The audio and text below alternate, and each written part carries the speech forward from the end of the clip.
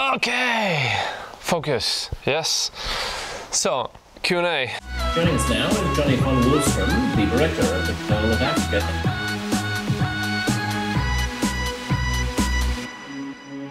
So I'm gonna do a test now, because usually I have just one channel and I usually have the Sennheiser 416 as a microphone. This little baby up here. But now, and this is a test without telling you which channel it's which. So I have my lav here. So I'm gonna see which one sounds the best, because this is like a spacious studio. So even though I have my sound blankets and all that set up, it always has this hollow tone to it if, you know, it bounces around somewhere. So I think, or my theory is, that the lav would be, you know, less of that, because it's closer and, you know, it's lower, so it doesn't pick up as much, my guess. So let me know which is the best sounding channel, channel 1 or channel 2. So if you have headphones, you can probably test that out. Otherwise, I'm gonna choose the best one for the one that I upload. But it's fun to know which channel I should choose to do the whole live stream with. So just let me know, and I will select that one for the next Q&A. So channel 1 or channel 2, which one's your favorite? And since there's no processing put on this one, who knows which one you're gonna pick, and who knows which is which. You should be able to hear it if you have some, you know, experience. And internet seems good. Yeah, it should be good. I mean, I am going to switch, I think, the operator, but for now I have this shitty in the city type of operator, and it doesn't really work that well. But I have 5 of 5, so it should, you know, be good enough. But I think the other one that is more of a countryside operator would be even better, which I should have for my phone, but I just switched. So iPhone 10, loving it so far. If, you know, anybody would ask, that's what I would say. So I got a question here from Diego Alvarado, and this is from last week, but I thought I should answer this one. So, hi, excuse my English, it's not my native language. I quit my job 1 year ago to dedicate my time 100% to filmmaking, but I think I need to practice without make someone else lose their time. Do you think vlogging is a good exercise? Thank you. I think that if you want to work for clients and that sort of thing, then I don't think vlogging is such a good exercise, because it takes a lot of time, and all the energy that you put into it, it will make you like make a lot of stuff as long as you're on a strict schedule, doing it like once a week or 5 times a week or every day, bro. So if you do that, then you know, that's one thing that will of course get your skills up. But because it's such a stressful situation where you just like, you push things out and you push things out and you don't stop and like reflect and evaluate and all that, then that whole thing, process-wise and all, that can make you, you know, not develop as fast as if you would do a proper production. So I would think that if you can, biggest thing is consistency. So if you can produce stuff on a consistent basis, it could be once a month or it could be like once a week, but to make short films would advance, you know, your storytelling skills and your capability of like all the technical stuff and all that much more than, for instance, doing vlogging, because vlogging it's so far from what you're ever going to do with a client that I don't think it's the best way to do it. And things will change, people will want to have like vlogging type of style and all that, but then, you know, it's going to be the vloggers that do that are established and famous most of the time. I don't think that, like we had a pitch, for instance, for, who was it? It was a, yeah, maybe I can't say, but it was a big airline, big international airline, and we had a vlogging idea for them, which they chose not to do. They wanted to go with a different one. That was more of like a traditional way of telling stuff. And I just think that like the market isn't really ready for vlogging yet, even though you see vlogging all the time, we do on YouTube. I don't really think that like the market is there yet. And the vloggers that do get the job, they get it because they are an influencer. That's the main reason for brands wanting to work with them. It is not the style. I don't think so at all. I think that anybody that has a more advanced storytelling skill will always trump any vlogging style. But because there is so much value in the influence itself, then you will kind of lose out because of that. So yeah, that's my thought. So let me see, there was a question here. Let's see, what do you say? Joy, just an ordinary YouTuber. Let me just read through. I just need to pick the one because there are many posts. Okay, so I'm 17 and I want to be a filmmaker. Should I try making a short film or should I just go to film school? I've made some videos, but not at the level that you're at. Yeah, I think in general, it kind of depends on how ambitious and how self-sufficient you are in terms of getting things done. If you are the person that will go out and make films and make films and make films on a consistent basis, then I see no problem in going out and making short films. But you probably need like a day job and then do it on the side. But I think that the best thing would be if you get like an assistant job or a day job for instance, a rental house or something that is connected to film, or an assistant at a production company, something like that. Because then at least you get, the networking starts to build, you start to learn from others that are more experienced than you, and then you go out and you make your stuff always. Like start a YouTube channel, start uploading, start make things, build an audience. All those things are much better than going to film school.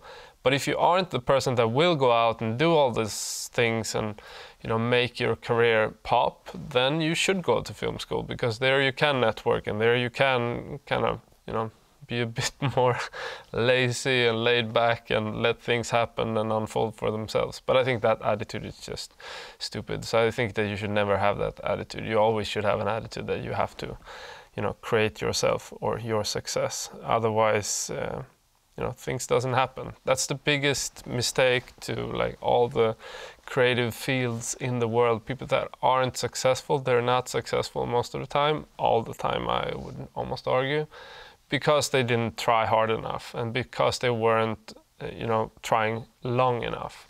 Because everybody that is successful, they've tried this so many times from so many angles and failed, and then they make something work, and takes like 10 years or something. So people need to have a little patience, and that's kind of hard to have if you're 17 starting out.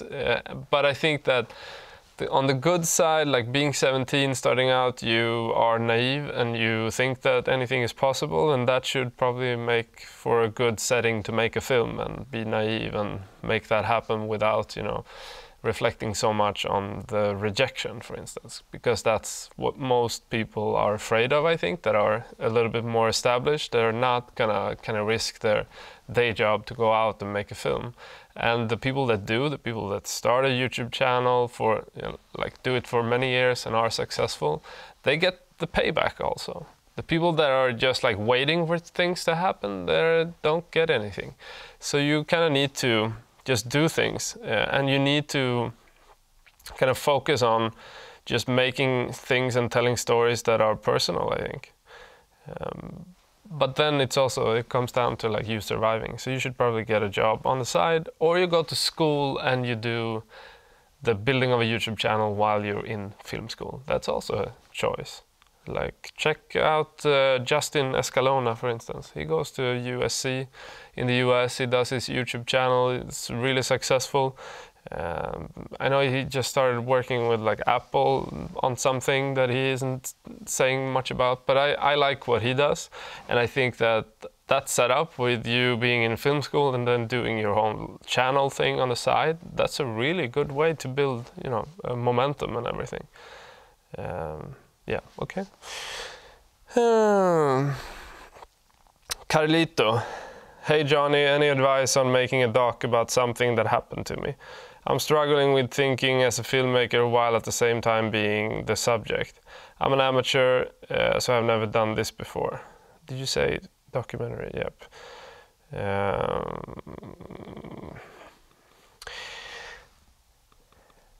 It would be good to hear like more of like a type of synopsis or short synopsis, like one sentence, what is the film about?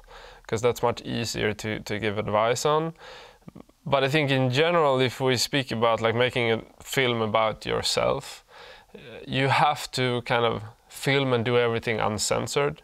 Like if you cry, you need to film yourself crying. If you are sad, like all those things, you need to document them, and you need to talk about things, and you need to kind of do it in a way that is totally objective and uncensored.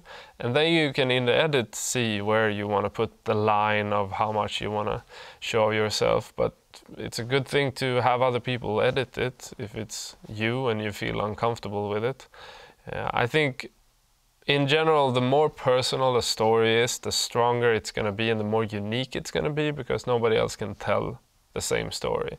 So I think anybody that dares to do something that's personal, it's going to trump and be more unique, any other thing that is told from a outsider perspective or from like a traditional storytelling perspective. It takes so much personality and uniqueness to make somebody care about the story. So to just do something that's kind of, just telling a story according to all the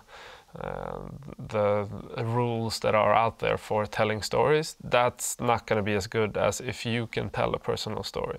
I just think that like today, people are so used to the whole narrative structures of like the 3-act narratives that people are bored by that. I think that it's predictable. And if you can tell a story that's personal, and you can form it in a way that, if you're a filmmaker, you should not be the one making it just illogical and on a level where nobody cares.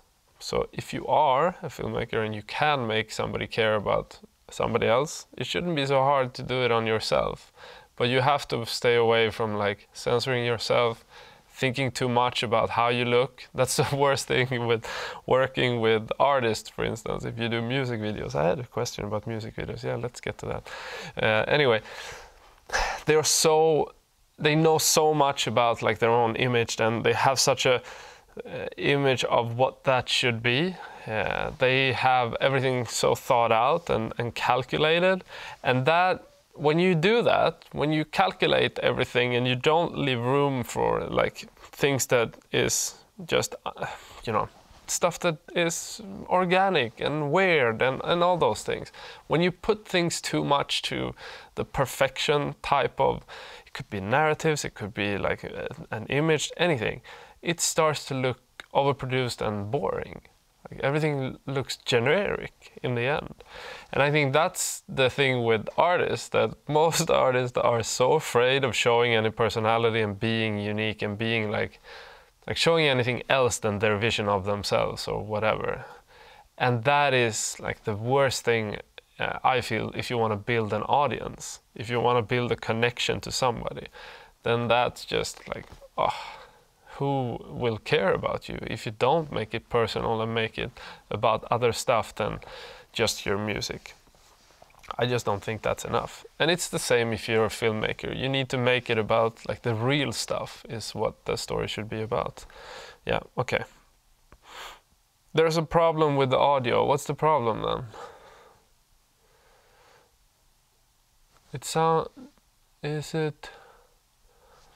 Let me know what the problem is with the audio. It seems like it's okay if I look there. It seems okay, but let me know. It seems like maybe it's peaking sometimes when I'm looking down.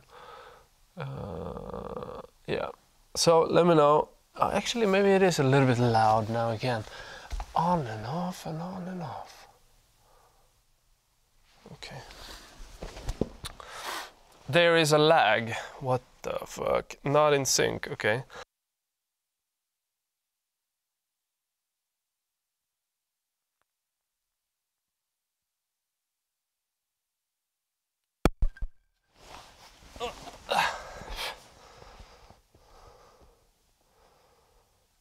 Still lagging. God damn it. Better, on point. Okay, so I need to shut everything off, obviously. Yeah, so lenses. I had this question about like Micro Four Thirds lenses, but this one was about the 25mm from Voigtlander. I don't have that one. I would like it though, but I have these from Voigtlander. This is a 40. These are EF. I have this one, which is 28, and I have a 20. These are small that I use for the C300. They can be really good for the compactness. Mainly I use the 28, I think. So check those out if you want to have Micro Four Thirds, or EF. If you want to have Micro Four Thirds. This is probably one of my favorite tiny but still really good SLR Magic 12mm. But since you're looking for something that is, you know, more of 25mm, 20mm from Panasonic, I like this one. You cannot focus, you know, but on this one manually. That's an issue. But it's 1.7. I like that. I like the 15mm. This is probably an Olympus one, but this is DJI that's made this one. I think this is Olympus that makes these. I don't know, but this is 1.7 as well. I like the compact factor. I don't like big lenses on the GH5. So yeah, I just think that's the way that I kind of prefer it. There is a zebra. Yeah, there is a zebra. I'm wondering with the zebra pattern, it streams it. So I should probably go in the menu and shut it off. And then you have this one. Anyway, SLR Magic 10mm, also a really good lens, but this is a little bit bigger. So amazing lens. But the SLR Magic ones I can recommend. They also have 25, I think. Yeah.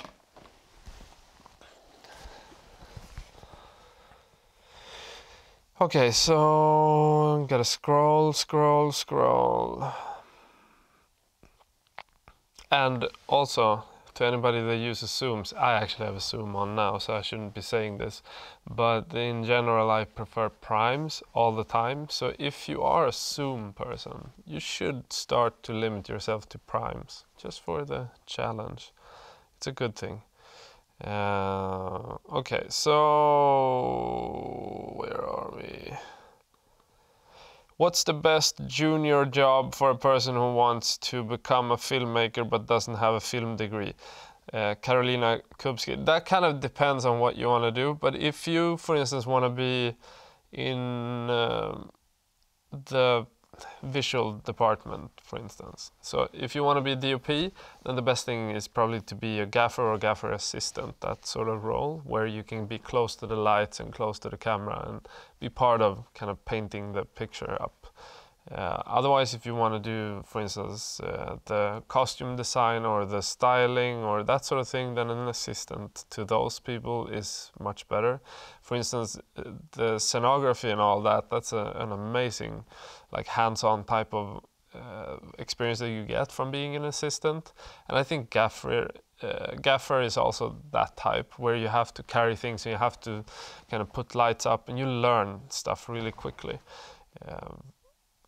If you are assisting DOP, for instance, I think that's it's a slower process. I think it's better to probably go the gaffer way and then to assisting somebody that's behind the camera, because I just think that's so much more of the boring stuff, like copying material or like focusing things. It's not as much you learning how to handle light. And if you want to be a director, then it's much better to do the first AD, first assistant director, or assisting somebody close to them. First assistant director is more of like a organizational type of role. So that type of role really is a lot about sticking to time, getting people to do things, and doing it in a good way. And we always want that on our productions. That's a really important part of any production. they can make production go so much smoother if they're good at their job, and that person usually works really close to the director, so you get you learn a lot from that. But I also think that being a DP is also a really good way to learn how to make films if you want to direct. It takes a little bit longer, but knowing that, like handling a camera and knowing how to frame things and all those things before you start to direct is a better way of doing it, I think. But most people don't. But I think that you learn much more of the language of film by being that. That's probably what I would say. Producing, it's just being an assistant to that, but I would say being that at a big production, you're just gonna, make coffee. So try to make, smaller productions, and also go the TV route. Like being on TV, working on TV, you get so much more hands-on experience. So if you go like assist and log footage, if you want to be an editor, or if you want to produce stuff, doing that on TV is easier to get responsibilities than on other productions. Okay.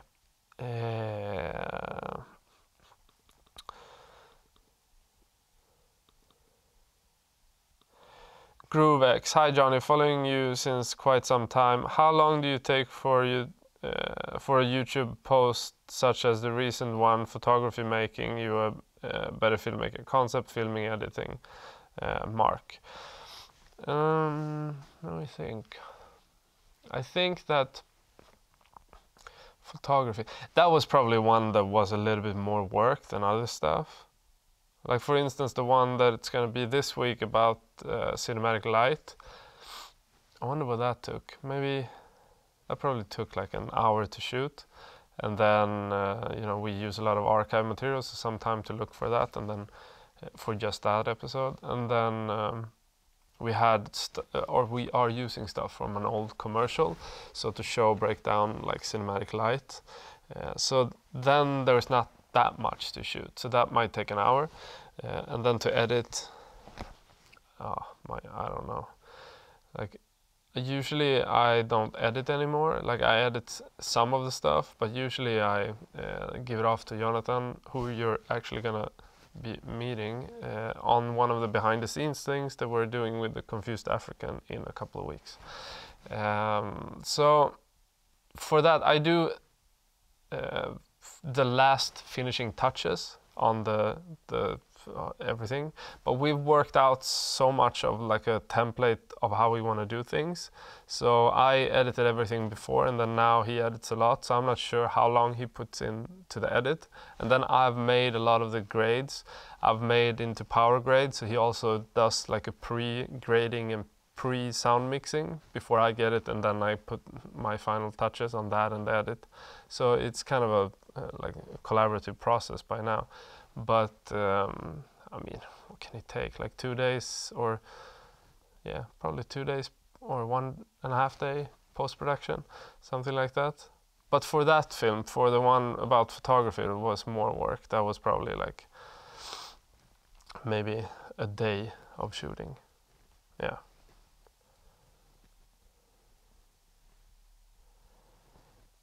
Let's see, where are we?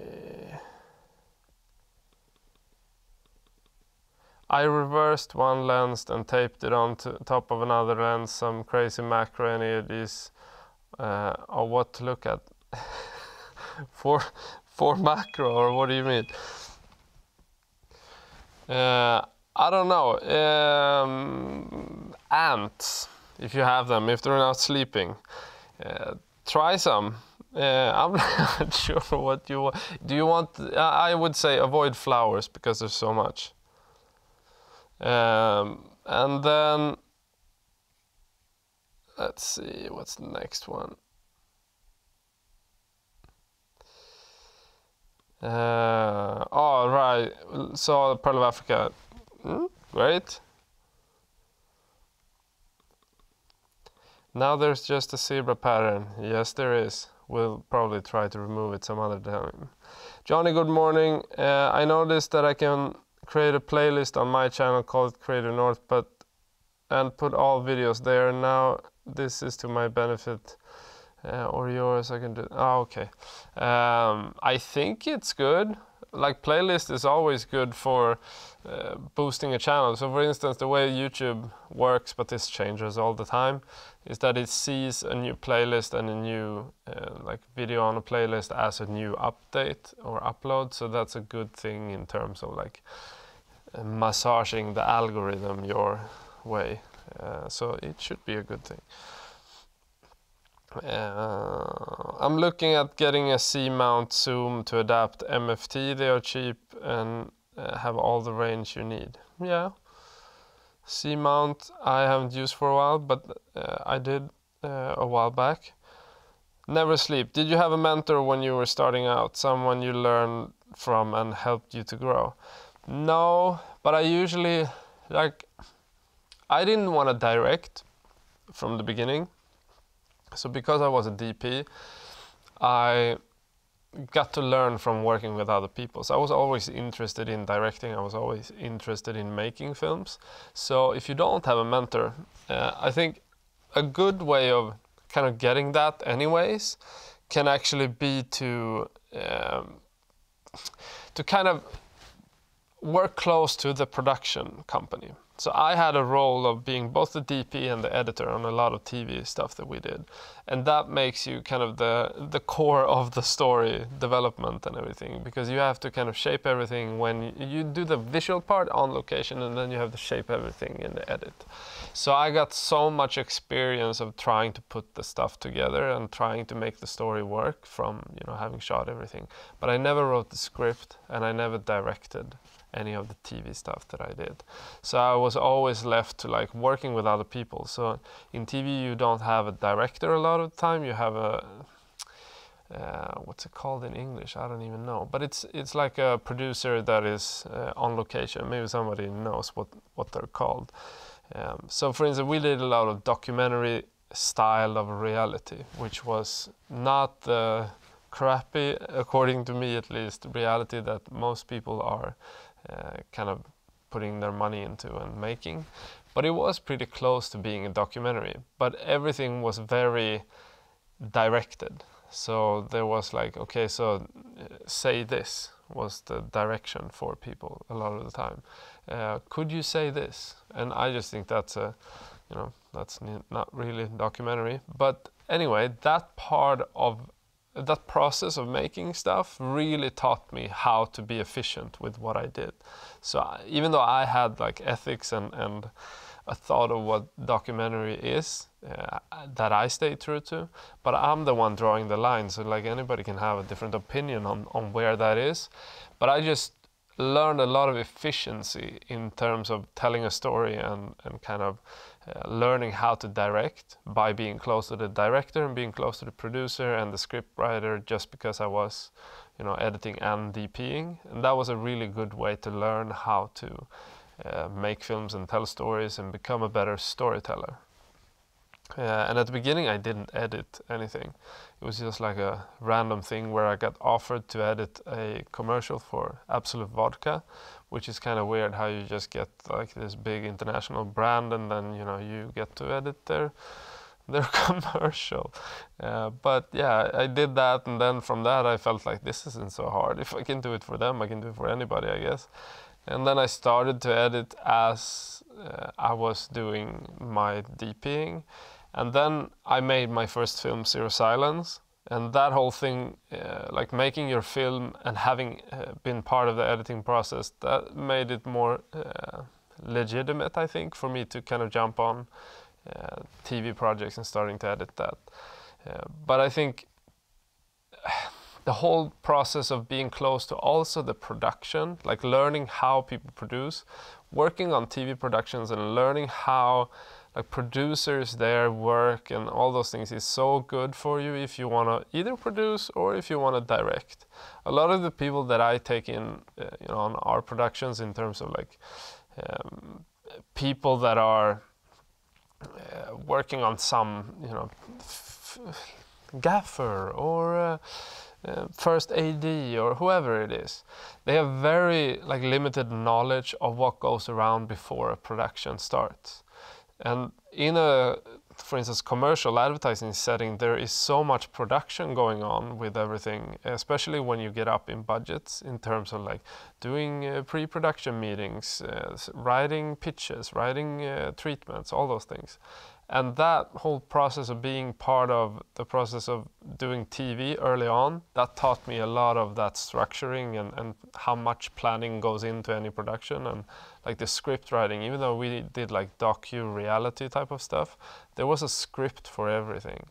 I don't write scripts in that way, but I really take like that whole preparation aspect of it into what I do. And I think if you want to be like efficient and learn from other people, try to get into those production companies that will let you be a part of that process. That's going to teach you so much just by kind of being either in the production side of it, or if you can assist the editor or whatever it is, depending on where you start out. If you are an editor, then go work with TV to learn that thing, because I think that everything I learned in terms of doing docu-reality type of narratives, that makes it so much easier for me to be efficient with advertising stuff. And that's what you have to be there if you want to make the most out of the budgets. Okay, scrolling up. And I don't know, maybe mentorship is good, but I've never had it. I've probably tried getting it, but you know, nobody wanted to be a mentor.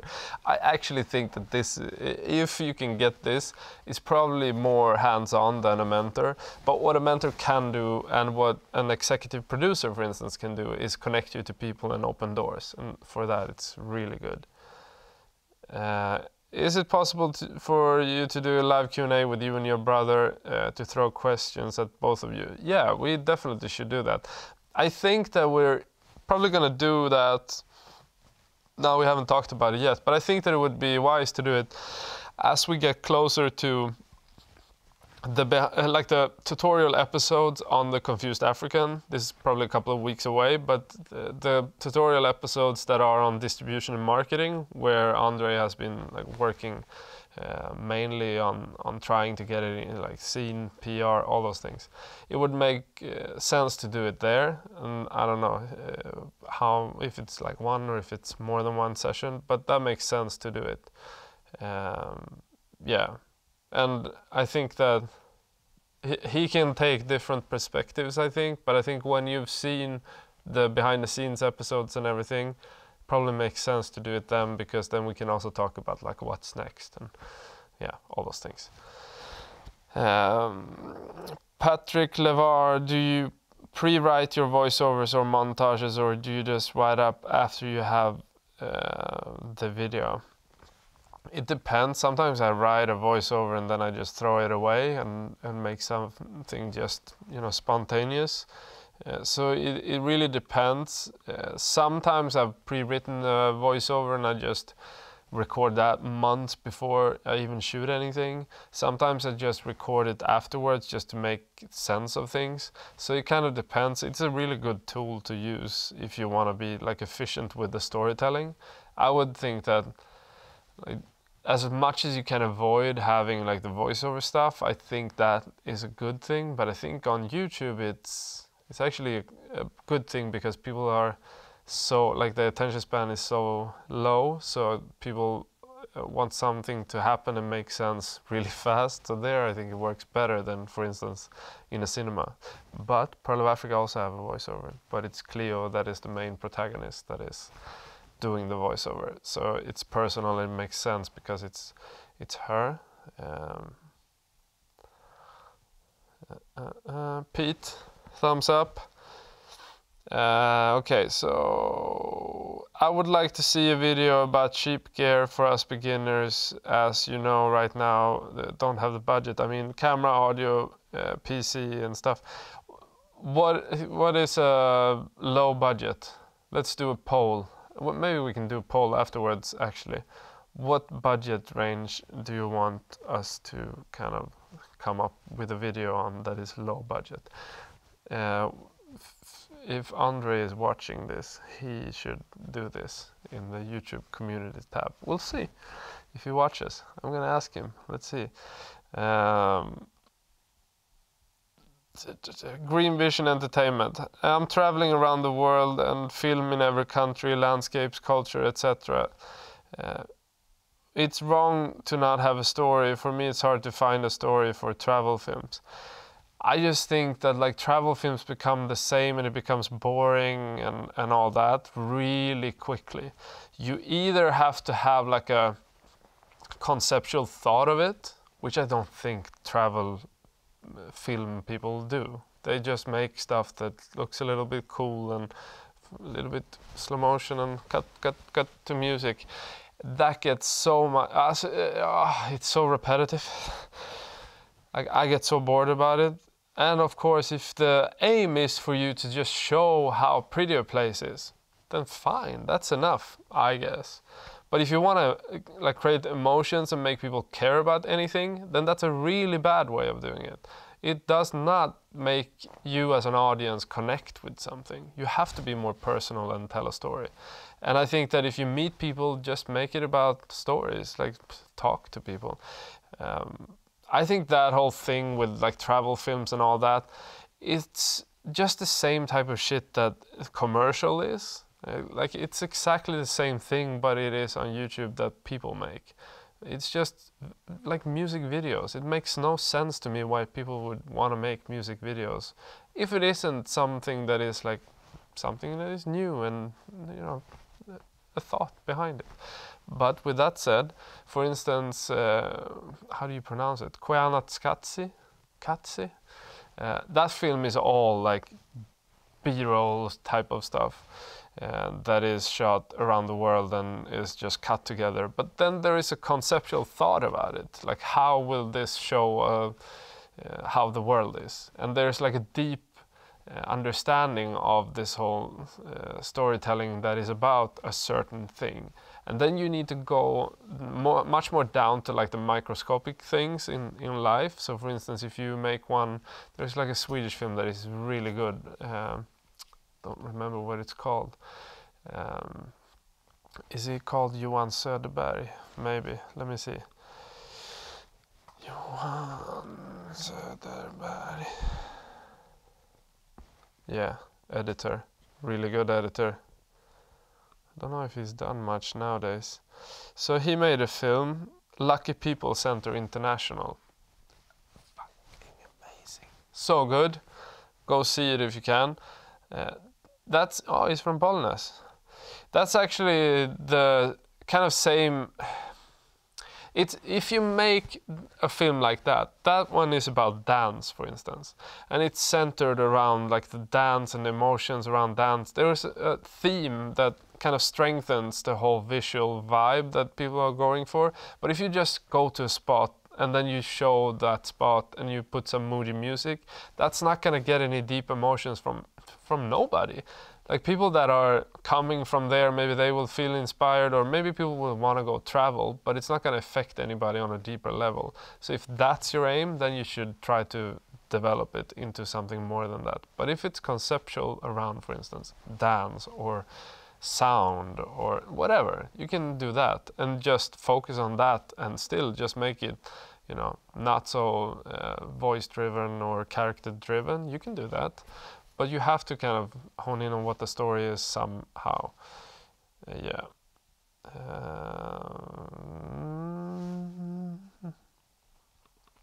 Fabio. Is that the one? Yeah. Where do you get inspirations for a film? Any book recommendation?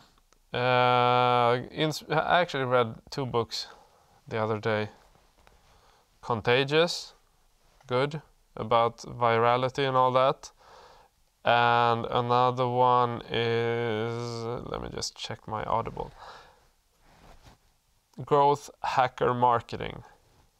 Both of them were good. But inspiration for a film. I kind of like go on intuition. I look at like, okay, so what am I interested in? Can be anything really. But I usually try to look at like, okay, so what's actually I have a different like analysis and parameters that I look at. So there's one like, what am I interested in? And then I look at, for instance, what do I think will be something that's going to be talked about in the future? What's going to be something that has not been done in the future? Where are, for instance, stories lacking, or is there an angle to some type of issue in the world that is, you know, underdeveloped, or that is like trying to approach a problem or something from the same angle, and nobody is trying to look at things from this side or something like that. That's one thing, like trying to make it relevant. That's super important. And for anybody that's an artist and that is like this introverted artist, they probably hate hearing that it has to do with those things as well. But it does. If you want to make money, if you want to survive, if you want to make a second and a third and a fourth and a fifth film, it fucking makes the whole thing work. You need to think about those things. And another thing that usually like dictates what I want to do is like, okay, so what money do I have to make this? And how would I go about doing it like in a practical way? So you have to kind of be realistic. If you can just go with like I did with my first film, 5D Mark II and a lab, and that is all you have, then you do that and you go and make it in that way. That limitation is the film that you're gonna make. And then you need to think about the ideas in that way. But I usually do a lot of research around the topics that might interest me. And I watch a lot of films, I watch a lot of articles that are written on the subject. I stay open to like random things just, you know, coming by in social media and that sort of thing. And then I pick up on things and I kind of just go down the whole web of different inspiration. It can be anything, but usually I try to read like articles on a subject, Google around, try to find different ways of looking at things and trying to figure out like a character or what character could be portraying this idea that I have. But the inspiration is such a fake thing in my opinion. Like it's just a matter of working and researching and doing hard work, because the inspiration might spark an idea of something, but you will never get past that first initial idea and maybe like to have a thought of, okay, this film, yeah, this is the film, this is what I want to make. You will never get past that if you think about it in like inspiration, if that is, you know, what it is. Inspiration can, of course, like you can be inspired and feel like, okay, so I want to create something, but the thing that's going to get you to create is just like sitting down and working and starting that whole process, and then you will, you know, find a new thing that inspires you to get to the next stage and next stage and next stage. So it's all about kind of going into that rabbit hole and getting small fragments that take you a little bit further down that idea that eventually shapes into a story of some sort. That's at least how it works for me. Yeah.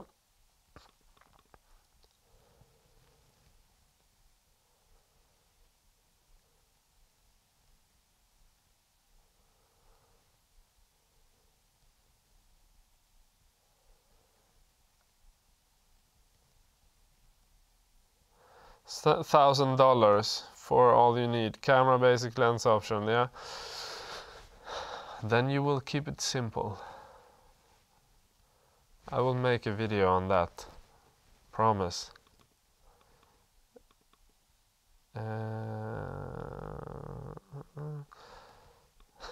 I hate Marcus. I hate travel videos, but I love music videos. In my world, music videos can be an art form. Chris Cunningham, yeah. I mean, if in that sense, yes. And I have a friend that made a music video that was amazing, but I rarely watch music videos. Sometimes I do, but I always feel like it's repetitive after the first minute. And if you are the type of music video director that does like Kendrick Lamar or something like that, yeah, sure, then it can be fantastic. But still, it's never a short film. It's never as impactful as that. It's still, you know, a lot of repetition in terms of images. At least my opinion. But I love Michel Gondry and Chris Cunningham. But I think that era of music videos is gone though. Can you film a documentary alone? Yes, I do it all the time. That's all I do. Every day, bro.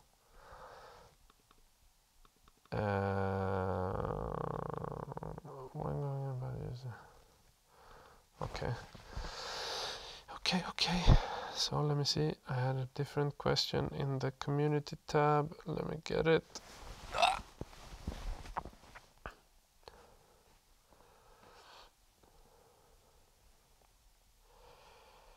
Where are you at?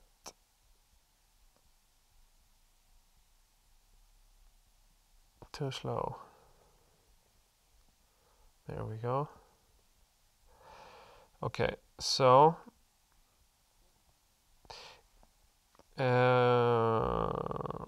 can help with how to keep the focus on spot using manual focus in video. I miss my focus a lot of time during my run and gun shoots. Please provide some tips. And nailing in focus all the time using a small T-stop or shallow depth of field. I mean, there's a big misconception in terms of nailing focus. So if you look at a professional production, you always have a focus puller. So trying to do the same thing as a focus puller does, going and having it tack sharp all the time, that's not going to happen. That's why you have a focus puller. It's just not going to happen. It's impossible. And I'm really, really good at nailing focus manually, and I can't do it. And I think that the thing is that if you look at, for instance, a Super 35 sensor like the C300, you should probably, sure, looking at the small screen, it looks like, oh, it's so sharp. Like everything, it looks really sharp. This, for instance, is at 2.8, and this is probably, it could probably be 3.5, you know, without any issue. 4.0, probably without any issue of like it looking not cinematic or whatever it is that you look for. So I think that there's a big misconception that you have to be, for instance, on 1.8 or 1.4 or whatever you have, like the lower f-stops. What happens at those is also that you get blurred, all this gets blurred, and not the background. I'm talking about like the circular shape here. All those things get blurred. And sometimes that's a style that can be good. If you get close to a person, I think that is not a very good way of working, because you have so much, when people move and you're, for instance, this far away, when people move just like millimeters, you're gonna get out of focus. And that's an issue that people that are professional, they don't try that even. They know that sticking to, for instance, 2.8 or 4.0, a lot of people shoot at 5.8 or 5.6, I mean. And that has to do with that, having people in focus, having more people, for instance, you have one person sitting here and they're a little bit behind, or one person here, and having both in focus. Like working with high dynamic range cameras is what I like to do. So I'm not very fond of that shallow depth of field, but Zero Silence was shot on a 5D Mark II. It was really shallow depth of field, so if you want to see how like that whole film is made and that, go watch that one, because it has that shallow depth of field through the whole film. And I mean, that was fine then, I think, but I don't think that you have to do that now, because there is dynamic range in all the cameras. There's not a camera that doesn't have like sufficient dynamic range, as long as you expose right and don't try to push it too much in the post. So try to work with higher apertures. And sure, if you want to shoot in low light, maybe you have to go down, but don't think that like you have to shoot on the lower f-stops just to get a good picture. That's just not true. And it looks like, for instance, okay, so everything is sharp when you look at it maybe on a small screen, but when you get a bigger screen, you're gonna get too much blur. If you look in a cinema and you have 1.8, if it's not an effect that you're going for, then that's going to be really distracting in the long run. And if you look at, I've recommended a film before that's called Fire at Sea. It was shot on the, I think, Alexa Mini and 2 primes. 2, I guess, Arri primes? No. Maybe it was the, no, let me think. It was probably the, which one was it? Was it the size? I think it was 2 size cinema lenses. Around, I think, 20 and 28 or something like that, 35 or 24, that type of thing. And all of that was shot around, I think, 3.5 and above-ish. And that has to do with when you blow it up on a big screen, it's not going to look the same. But if you do YouTube videos, then I can understand why you want to have the shallow depth of field, because it does give a different type of look to a small screen. So then it does make sense. But I don't think that anybody striving to do something cinematic should stare themselves blind on the f-stops like that. If it's just a tool to get a exposure and get, you know, things bright enough, then you should probably also look at lighting things and trying to get the ambient light in a room up, because that can be done, you know, for anybody in any situation. You can get the ambient light up. It doesn't have to be that you light the scene. Maybe you don't have that time when you do docs, but you still can get the ambience up. And I think that you can be a little bit more deliberate with scenes and stuff, so you can light, because that's really what kind of takes your craft to the next level when you start to work with the whole like aspect of filmmaking, not just run and gun type of thing. But when you do run and gun and you want to have that focus, yeah, don't be afraid to not be on 1.4 or whatever, because for a certain situation you shouldn't be. If you are moving around, I don't think you should be. If you are shooting several people, you shouldn't be that low, just because you won't get people to focus. But then if you shoot it for a style that's supposed to be like claustrophobic type of feel, then it makes sense. But think about that, and yeah, not staring yourself blind at that. Should we use Magic Lantern in our camera? Yes, you should. I love Magic Lantern. I used it for a long ass time. It's really good, but it does take time to convert stuff, which some people will hate, but it makes sense because you get so much out of the camera. And yeah, like all the stuff that you get in camera to kind of control the image and all that, it's worthwhile. But also the quality, of course, but that, you know.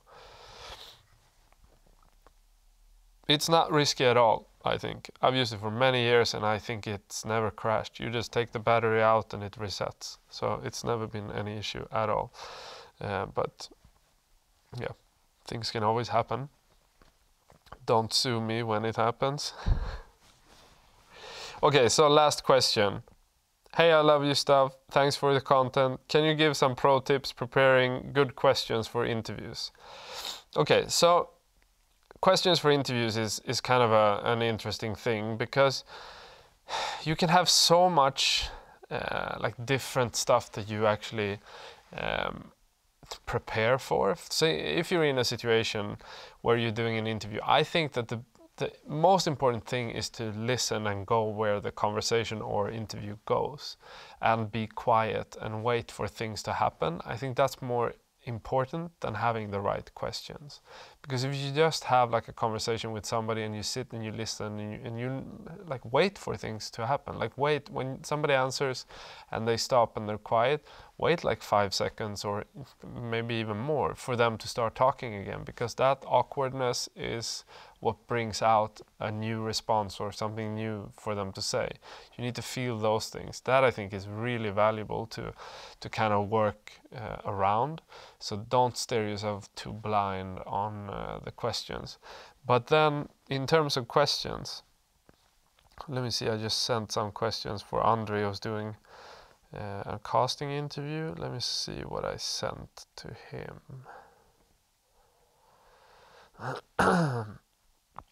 Okay, so for instance, he's doing a casting interview. So this is just like general, trying to get a character forward.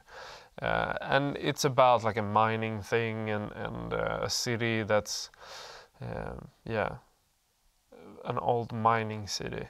So then the questions that I want to ask is more about like, what does he love with the place that he lives in? How does he wish that that place would be? Because it's not what he wishes it to be. I know that for a fact. So I'm asking, what does he wish for it to be? And what had he done with the city if, you know, he had all the money in the world? What would he change about the place that he lives in? What does he see like the city being in the future, for instance? Or what does the future look like for that city?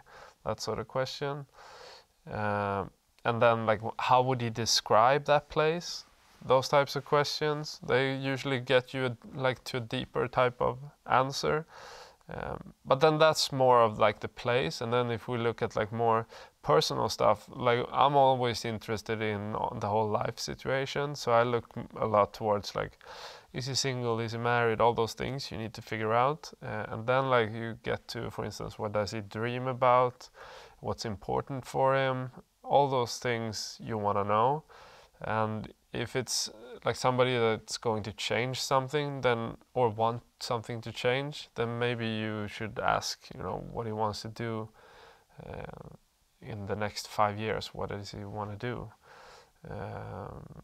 And what's his biggest challenge in life? What does he struggle with, you know? And what makes you happy is another one.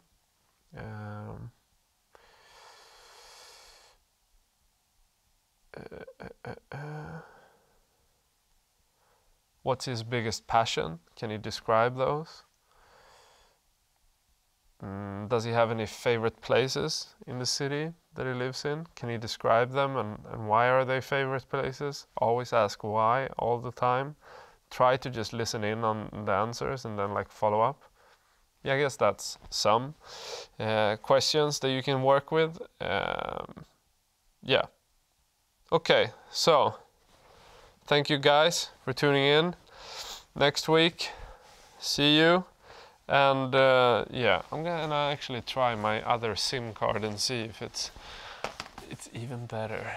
Because now that I shut everything off, it seems to work. But damn it, why does it take my bandwidth?